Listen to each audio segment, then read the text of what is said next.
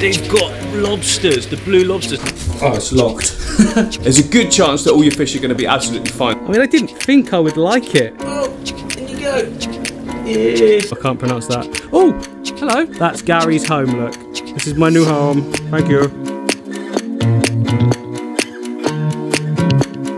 Welcome back to the vlog, guys. So the Asian fish aquarium you can see behind me is reaching its peak. To be honest, initially I did think that stocking level was done, but ever since a few of you told me there's a certain fish I could get a mix in there that would more than likely be okay, I can't stop thinking about it and I really want to add them. But before I do that, I want to just do a massive hack back on everything. Like, there's so many plants. I want to bring the pearlweed right down to a low level and trim everything right back so it's really compact. It'll grow again in no time, and you know, it needs a fresh sort of, well, not restart, but I've never actually hacked it right back to the point where it's really, I mean, when George came and did it, that's kind of what he did, but I want to go even further, just go right back down to basics.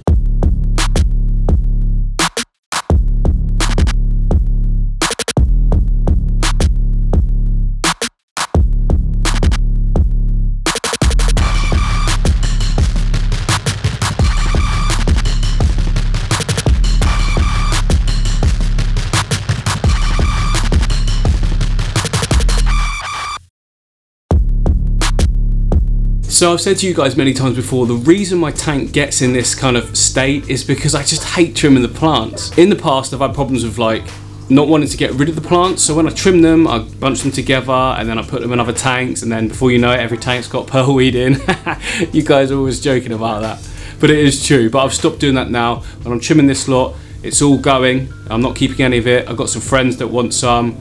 I've got some people I know that want some, you know. But obviously the majority of it I can't keep, and I know loads of you want me to send them to you, but can you imagine if I just spent all my time making little packages and posting them out everywhere? I wouldn't be able to make any videos, would I? But this is the first time I've hacked everything right back in this way, and I'm really pleased with how it's turned out, actually. I didn't think I'd like such a sort of formal aquascaped look. It's not really sort of what I usually go for, but it looks really good, and it's probably the best looking aquascape tank. Why do I keep doing that? I don't know why I keep doing that. It's probably the best looking aquascape tank I've actually done, to be fair. Right, we're all set, ready to go. Let's go get some new fish.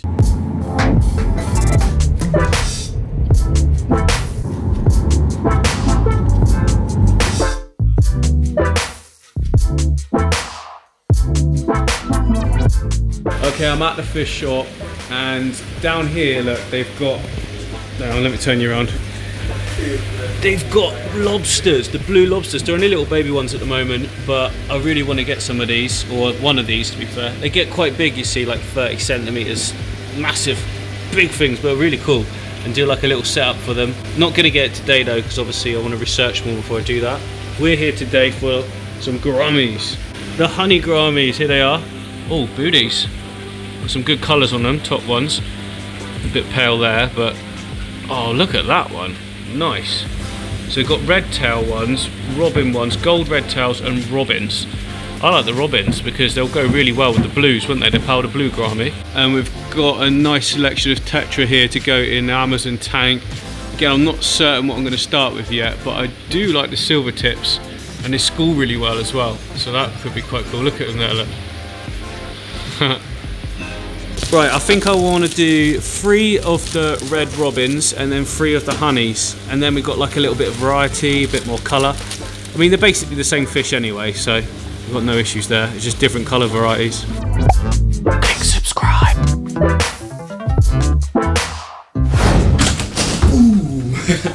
Right, so I'm back with the honey gouramis. Now, old me sticks them straight in the tank. When there's only a few fish in your tank, you can maybe take a little chance or not quarantine in, and then if there's any problems, treat the fish. But there's a lot of fish in here now. You know, there's a lot of value in them. They're my fish. I don't want to risk it when there's this many. So these gouramis are going to go into one of the storage tanks or quarantine tanks, I guess, plant tanks. The cube tanks in the next door. Let me take you in there.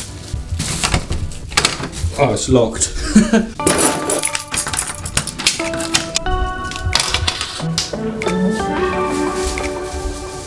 Well, this tank here is quite free. There's lots of swim room. Obviously there's plants in there, but you know, there's plenty of room for the fish we've got. First of all, get them floating in there in the bag, and then we can just put them in after those temperature acclimated. This light probably looks quite bright on the camera, but it's not very bright at all, especially with the lid on, so we don't need to turn all the lights off and everything.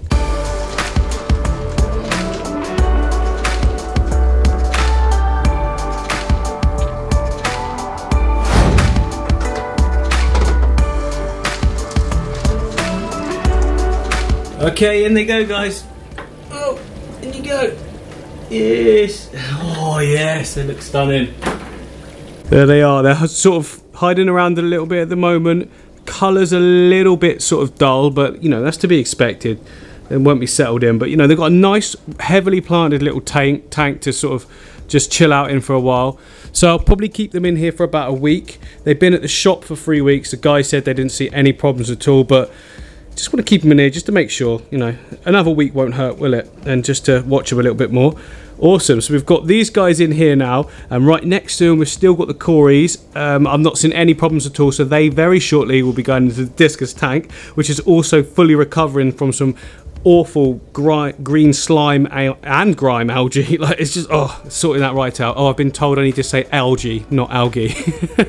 In the UK we say algae.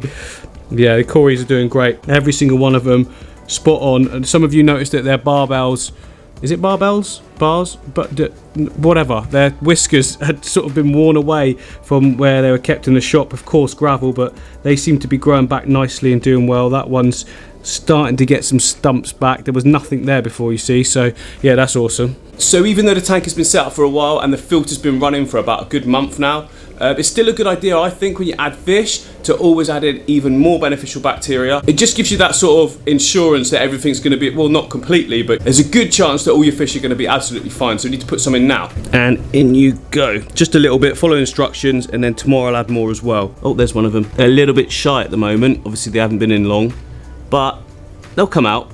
Colours are starting to get bright and brighter by the minute. But just come on through into the other studio. I mean, the tank is looking, oh, slam the door. The tank's looking so good, isn't it? Look at that.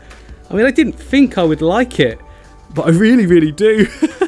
I like both ways, but this, it just looks like a lawn, doesn't it? It looks like you could play bowling on it. So I don't know, whatever. But the fish, awesome, swimming around.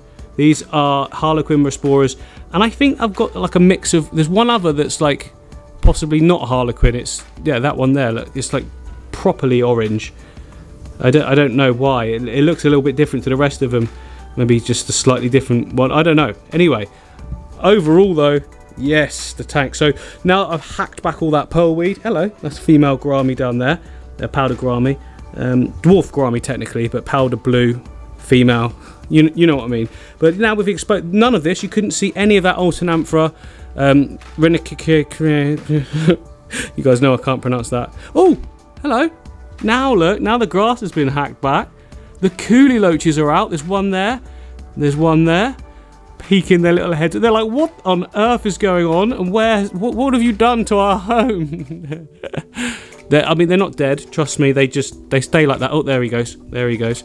La la la la la. Oh, come back. Come back. Where's he gone? Oh, there he is. Going nuts. Why, will you just calm down? I'm trying to focus on you. He'll go and chill again now, won't he? But yeah, it's getting later on in the evening now, so, you know, they start to become far, far more active in the evenings, and that's what I'm seeing there. Except for this guy who's just like, nope. Nope. Update on the clam. There is the clam. I can now see it. It's open and it's moving. I just saw it move slightly as well, so he's doing all right. I mean, there can't be any flow down there, but it's obviously getting along absolutely fine, so no complaints. The George Farmer fern also still going strong. Doesn't seem to have grown at all, but that snail's enjoying this. That's Gary's home, look. This is my new home. Thank you.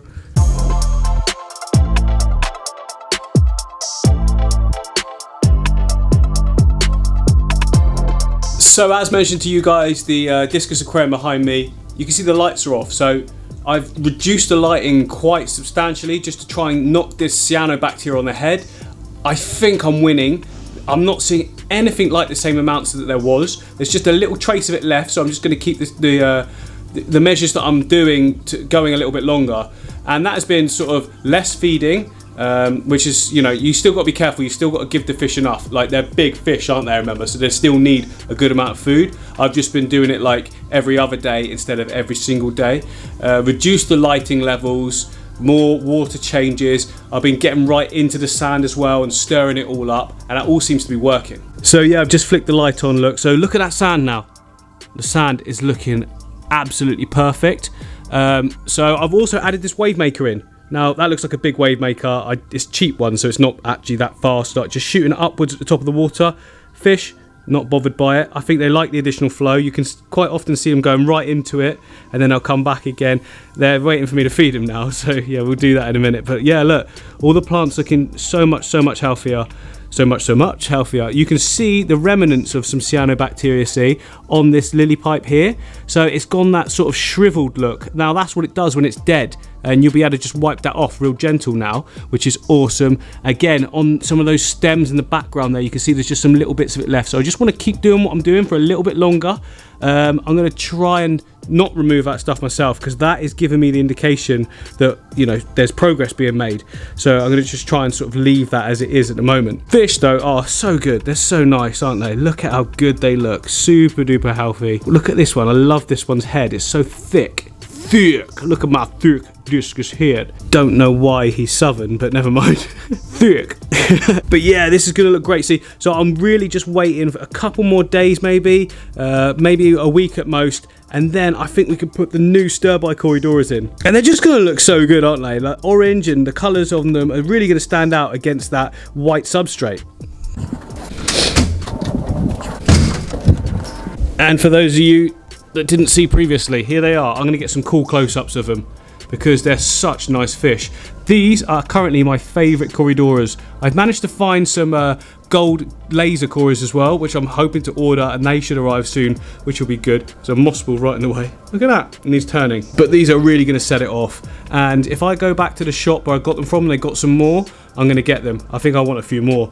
I think I want to get like a nice school of 12, to be honest. I think that'll look really good in that aquarium. It's a big aquarium, remember, and 6 might get lost. Let me know if you think I should get 12 instead of the 6. I mean, who am I kidding? You guys always say more cories. More cories. I could have 20 cories and you'd go, nah.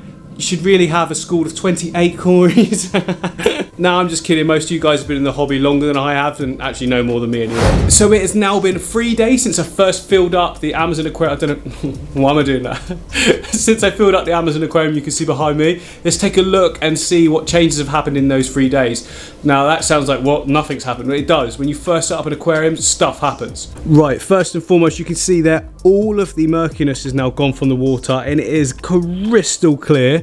Second point, all of the 𝗯𝘂𝘀𝗀𝗀 and also the kabumba is sort of out, if you like. It's all pointing up in the right direction. It looks like little fluffy green clouds. How cool does that look? Let me get some close-ups in there. Look at that. That's so nice looking, isn't it? And then, yeah, so the wood, I can tell, is starting to get a very, very slight greeny tinge to it. That's pretty normal for big pieces of bogwood.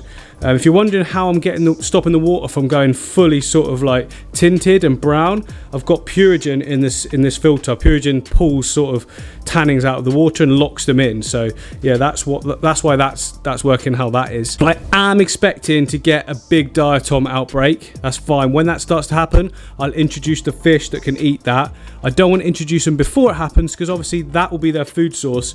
And if I do it now, they won't have a food source. So, and the fish that I'm talking about is going to be Otocinclus, Siamese algae eaters, and cistrus plecos. I mean, they do such a good job. I mean, it'd be silly not to put them in this awesome tank. Now, after I finish doing this video, which is very shortly, I'm going to be adding some really cool immersed plants. That's what I've got these guys for. I've got 3 peace lilies, which, as we've seen from one of my recent build videos, peace lilies work so well with just their roots in the water. And I've also got one more monstera or monstera plant, just like that one, but smaller. And I want to put the same thing over this side, but in the water. I mean, All these things are really good. They're going to pull nitrates out of the water, increase the look as well that we want, the whole Amazon look. Should be sort of plants then coming over the whole top. How cool is that going to be? Like, yeah, anyway, that's to come in the next episode for this video, and also new fish. So, oh, cannot wait. So much going on with this tank. It's going to look insane by the time we're done with it. So that is the end of the vlog, and as you guys can see, there's so much going on at the moment. So if you haven't already, click the like, click the subscribe button, and I will see you on the next one.